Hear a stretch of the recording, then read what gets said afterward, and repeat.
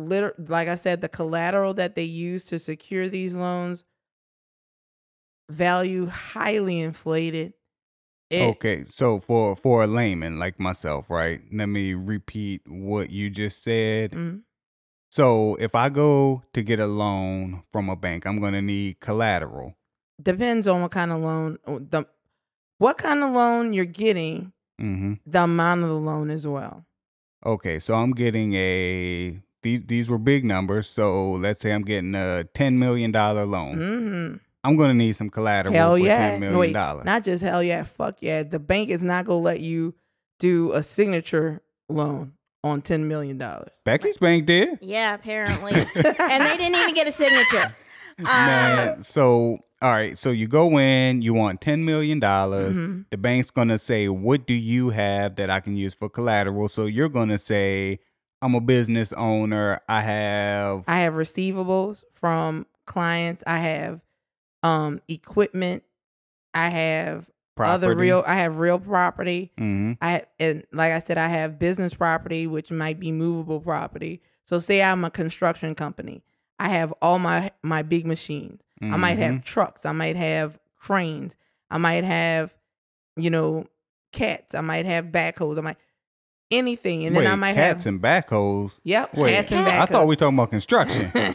So with all that stuff, okay, let's say I spent on these cats and backhoes, I spent $500,000, right? So I'm trying to get this $10 million loan. Yep. But I'm going to say my cats and backhoes, there were $2 million. And the bank is going to take my word at that. They're not going to come out and evaluate it. They see what they should do is what you just said. What they should do, because you're giving away or you are lending $10 million of money that's not even yours.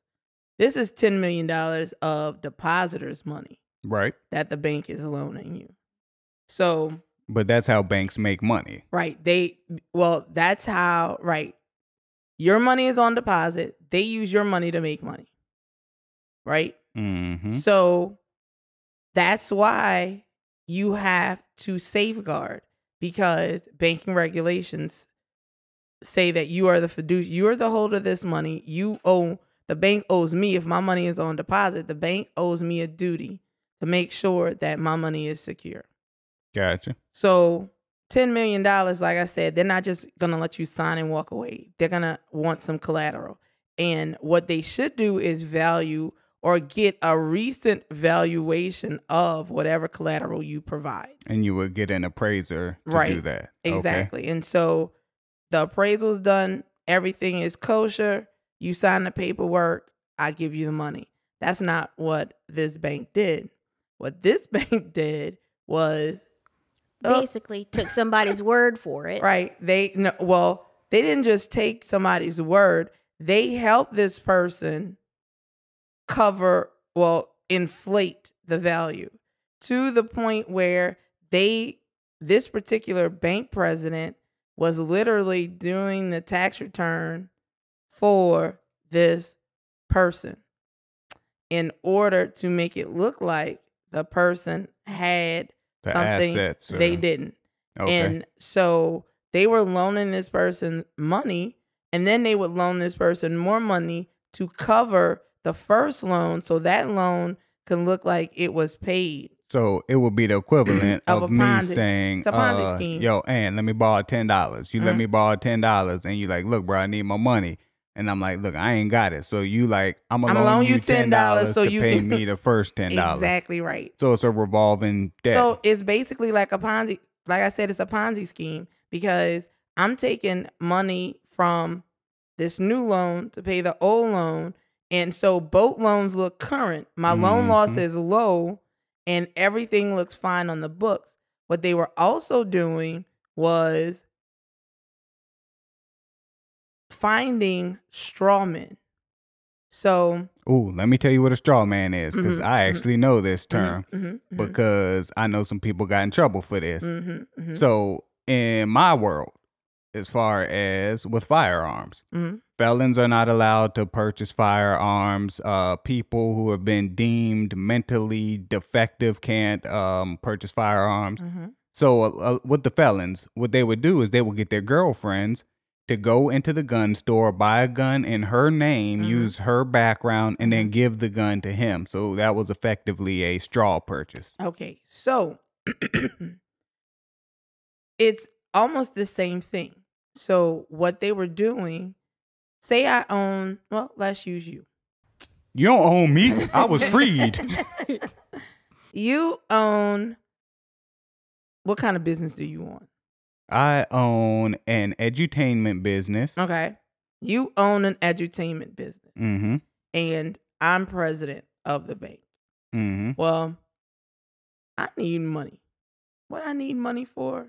Who the hell knows, but I need money. Your country club dues. Oh, as true. stated in this document. Mm-hmm. I need money. Tuition for your kids.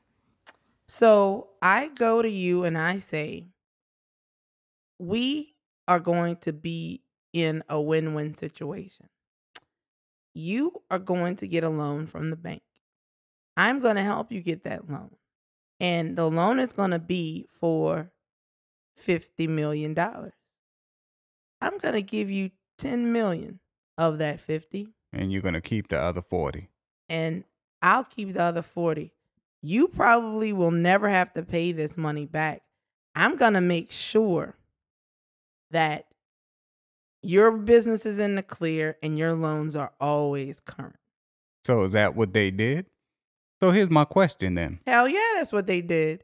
And they didn't just do it one time. No. Multiple times. Yes. They did several times. Here's my question. The financials for this particular bank that we're talking about were actually, aside from the bad loans, they were in pretty good shape. Not see, and that's where, that is exactly why the bank president and the other people involved did what they did. They wanted it to look like that. It was never like that. It was never in good shape. They cooked everything. Like the loan losses, had they not, excuse me, had they not done what they did, the loan losses alone would have sunk this bank. Like almost every loan that this bank president and the other people involved signed off on, those were bad loans. Every last one of them, to the tune of, how much money did they lose in the end? Do you know? I don't know the whole value. It was close to $1 billion. $1 billion. Yeah. Yes. And it's one of the highest losses since the crash. Right. Yeah. Since the crash. Like literally almost $1 billion worth of bad loans. Well, let me tell you a story before we get back to Becky, and it's relating to this bank. So I talked to somebody who is very wealthy in my eyes, and he had accounts with this particular bank. So he came up to me one day and he was like, because he knew Becky worked at the bank, and first thing he said is, tell your fiance get a new job. And I was like, why? He's like, yeah, just tell her get a new job. Tell her if she don't start looking for a new job now, she gonna be looking for a new job when she don't want to look for a new job. But some of the things he said though about the president of this bank is the dude was highly regarded just as a person, because after Hurricane Katrina, not too many banks were loaning money out, especially to business owners. And he came through. And now the dude that I'm talking about, he's legit. He wasn't doing any of his funny loans that I know of. But he was like, this dude was the only one in the area that was loaning money to local businesses. Yes. That is absolutely correct. So that automatically lifted him up in the eyes of the city, in the eyes of business owners, and some very wealthy people. Exactly right. So, which is why nobody actually dug to the board of directors of this bank, which they literally were supposed to act as the second, third, fourth, fifth, and sixth pair of eyes. they did not delve into the things that he was doing because of that same reason, because he was highly regarded in the community. Mm-hmm. So that's why he got away with this for so long. Because from what I understand, he started doing this when the bank first opened. Yeah. And the bank first opened in 2006. When was Katrina? 2005. Mm-hmm. Okay. So where did he get the capital prior to that to be able to start loaning this money out in 2006? So he must have been wealthy prior to. Well, the bank's assets. The bank had assets. Not if they opened in 2006, which was after Hurricane Katrina. In 2006 is when they had to share. They had to buy in. So Becky. Yup. When did you catch wind? Because, all right, I'm going to tell this story again, even though it may be a little legal-ish. Okay. But, like I said, the dude that I know came to me and said, do you know what's going on over there? And I'm like, well, why would I? So he started explaining to me. He was like, look, there's all this, there's some shit about some kind of credit, a mortgage credit or some kind of credit. Historical credit. Yeah, historic tax credits, yeah. So he was like, they're like cooking all these shit and using all these credits that they're not allowed to use. No, they were pretty much pencil whipping the hell out of the bank. That was one of the ways that they actually covered loan payments. So what the historical tax credit is, in the state of Louisiana, when you buy an historic building, you get a credit that you can, it is actually like, I'm going to liken it to a stock or a bond because it is something that you can sell. And what you do is this credit is used against your income. So, but as I said, on your Louisiana tax return, well, you can sell these credits. So what they were doing was they were purchasing historical buildings and ghostwriting credits. So not that they really had these credits because these buildings were not eligible for the credits, but on paper they had credits. And every time like a loan payment came due for some of these loans, they would pencil in a certain amount of credits that was sold to the bank to cover this loan payment. Gotcha. So dude was telling me about all this, right? So I forwarded the information to Becky. I said, there's anything strange going on at work? And she was like, no, not really.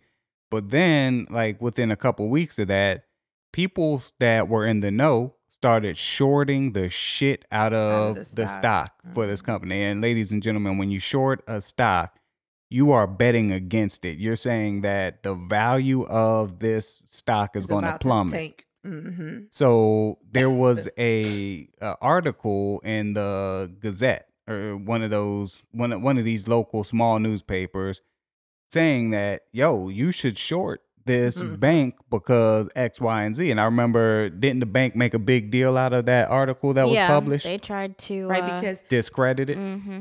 We are solid. I remember that. Right. I remember. Mm-hmm. So that's when Becky started connecting the dots too. So now this dude was telling me again, tell Becky she needs to find a new job now. So I'm like, Becky, you need to find a new job. If it's coming from this dude, more likely than not, it's true. So when I started to notice things, was some of the activities that we normally did as a bank. Mm-hmm. So for example, we had called an all employee meeting, and we had it quarterly. And so that was supposed to be like a group meeting to say what's going on with the bank, how well we're performing, kind of give an overall update of the financial stability of the bank. Mm-hmm. Well, we hadn't had one for 2 quarters in that year. I'm like, that is odd because we're like on target. We do it every quarter. And there were some things that I was doing at work in my day-to-day that my boss was like, we need to hold off on that. And it had to do with the stock, because we had what's called an ESOP, an employee stock ownership plan. So my boss was telling me, we need to hold up on this thing because we're under audit, and they can't do some things because of this audit. So we have to wait for the audit to be finished. Explain audit. What audit? Basically, they had their banks are audited or basically reviewed constantly by outside auditing firms, by the state, by federal, the FDIC. They come and they look at your books to make sure that you're doing everything correctly. Well, there was this little hiccup, as expressed to me by my supervisor, with tax credits and with with our stock. So, and that was probably towards the last quarter of the year.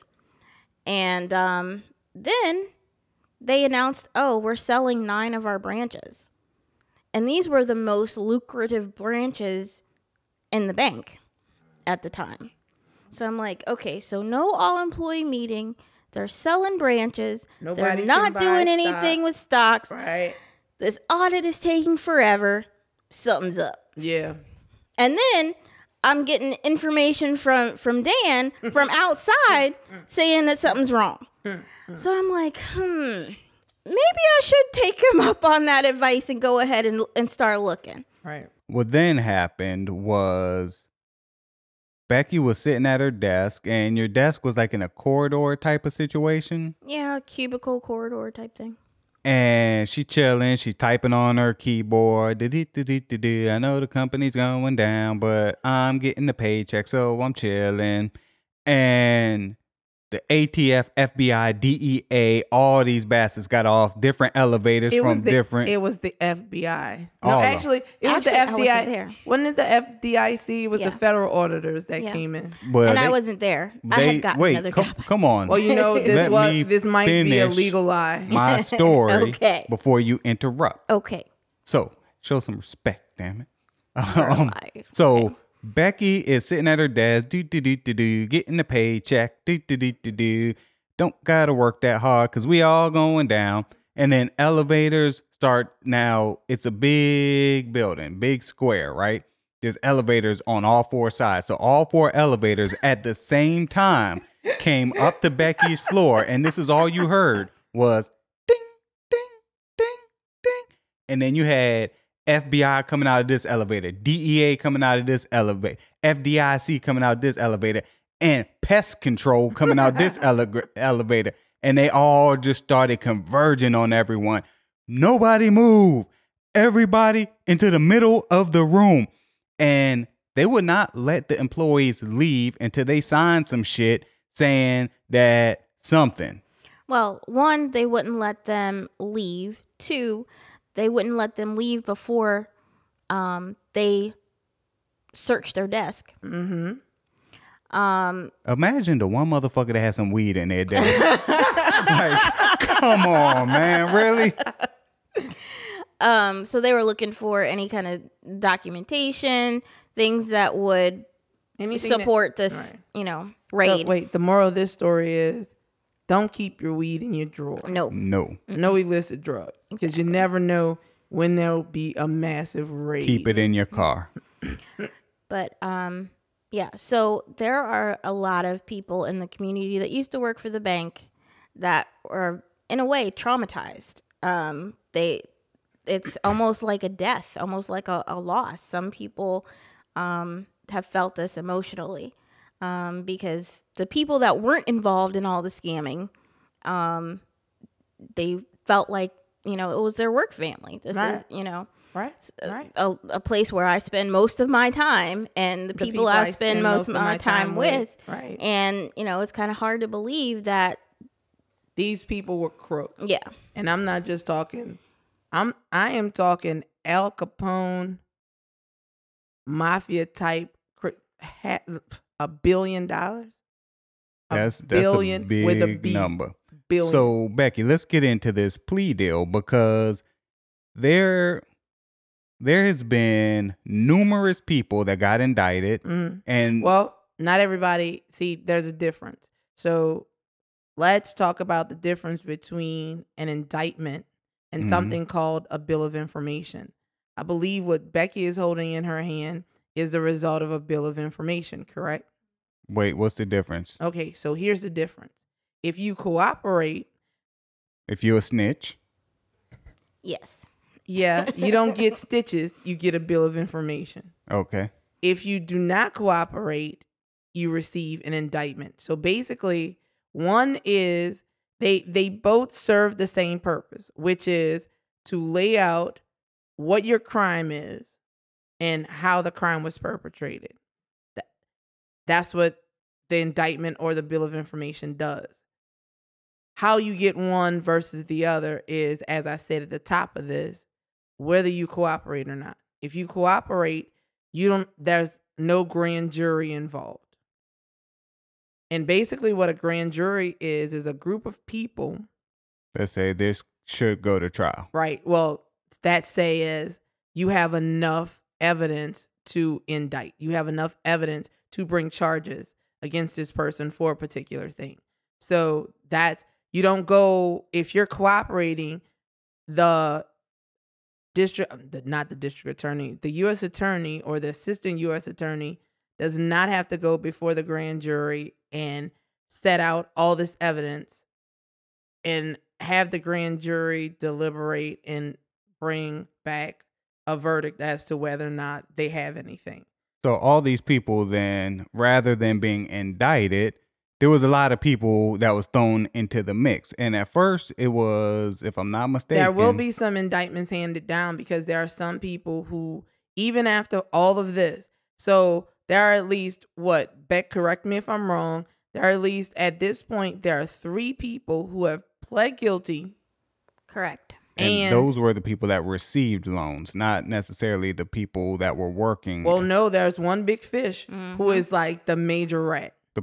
Oh, okay. The major rat is basically said, fuck y'all, I ain't going down. I'm telling on everybody.